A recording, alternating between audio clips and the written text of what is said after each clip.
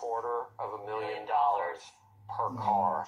But the first line was Ford in the quarter, lost $65,000 per vehicle.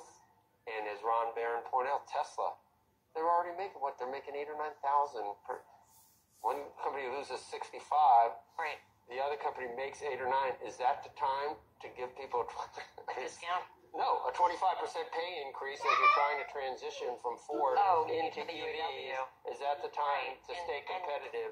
Is that going to work? And that is a huge disadvantage for the legacy automakers. Who's going to end up paying until the UAW sets its sight on Tesla, which it already has. Meantime, we have some breaking news here just out on a high-profile U.S. diplomatic meeting set up for next week. Eamon Javers joins us now with more. Some details here being released about the Xi-Biden meeting. That's right, Melissa. Good morning. We now have official confirmation of this long-discussed meeting between Joe Biden and Chinese President Xi Jinping, which will take place on Wednesday the 15th, that's next week, in the San Francisco Bay Area, they're saying. They're not putting a specific location on it.